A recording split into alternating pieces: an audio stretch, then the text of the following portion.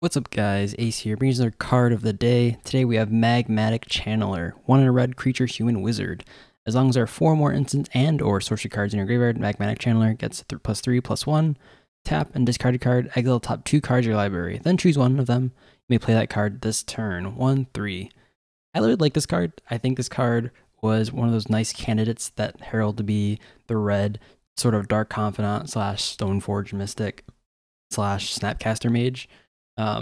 It's sort of like that, in that it does seem to be pretty good, and it's generically pretty good, in that it does a lot of stuff for you. It sort of has this weird card selection thing going for it, where you can sort of filter the top 2 cards of your library.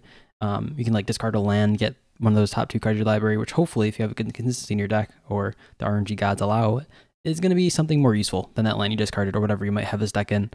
When you do this too many times, say you have a sort of instant sort of sorcery spells matters sort of deck, and you have enough of these in your graveyard, this card suddenly becomes slightly larger. And that's where I think this card becomes a little stronger, where it seems like a pretty good mid-range deck, being the jack of all trades and master of none. You can do a lot with this. You don't have to have an instant or sorcery spells matters deck, but if you do, it gets bigger. If you don't, it becomes like a nice little card selection engine. Also, it comes pretty good against aggro. If you have more instants of sorceries, saying you're playing like a mono red control deck, this becomes somewhat of a finisher, to be honest. 2 mana for a 4/4, and you're having a lot of sorceries instances in your graveyard. That's pretty decent. I think this card in standard has been pretty decent for me, although not too many decks that want to play this sort of card, simply because the environment currently is a lot of mill-centered stuff, and if you're putting a lot of that in your graveyard, this could work. It's just, it seems to be relatively slow to strategy from what we have going on compared to it. I think I've played it once in like a blue-red sort of aggro deck, aggro wizards deck, which hasn't been too good for me, but there's been a few times where it's been pretty good. This does fight against mono red aggro pretty well, and that it blocks a lot while also standing alive to a lot of the warriors that they have, which die and dual ping to stuff because it has a 3-butt. So it's pretty good in there. I think it would be pretty decent at modern as well, just because it's sort of this sort of master of none and jack of all. So it can pretty much fit in a lot of shells, I think so. It might even be able to fit in an aggro deck, although maybe this is a little too slow. It's 2 mana for a 4/4, and it requires you to put 4 instances in your graveyard. So in an ideal world, say you have 2 mana in your opening hand, that's two cards, and then you have one more card, which is this, Magmatic Channeler, and then you have 4 other instances or sorceries in your hand. That's a full grip, right? You play this, then you zap someone, right? You bolt someone. Then you play this.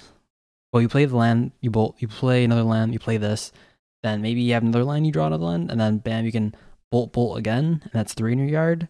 So this is still 1/3. So it's not until like turn, unless you have like free spells, not until like turn 3 or turn 4 you can get this going for 4. But then again, it's like you're swinging for 4 after bolting them like 4 times or something like that. It's pretty good, right? Yeah, I think this card's generally pretty good. I think this card is good in like eternal formats too, like EDH, where it lets you filter, which is something that red doesn't have, and this is sort of that for red. It has sort of this prolonged effect where it helps you filter a lot of cards, although it also has this weird effect where you may even exile a combo piece because you just can't cast it right now, which kind of sucks, but this is sort of a red card selection that you'd get from red. And I think it's pretty good for that reason. As long as you have enough low CMC spells, generally you'll be able to cast whatever you discard off of this, which means you're probably going to discard something that you don't need too much most of the time, but other times it might exile a combo piece, which sucks, but I mean, this is what you get in red. So generally I think this card is pretty decent. You'd probably play it in like, I want to say maybe mid-range to even high power, just because I think those are the most volatile rogue-like decks you'll encounter most in that sort of area, where the meta is a little more varied. I don't think it's good in Battlecruiser, just because too much interaction doesn't seem to be too Battlecruiser for me. I could be wrong here.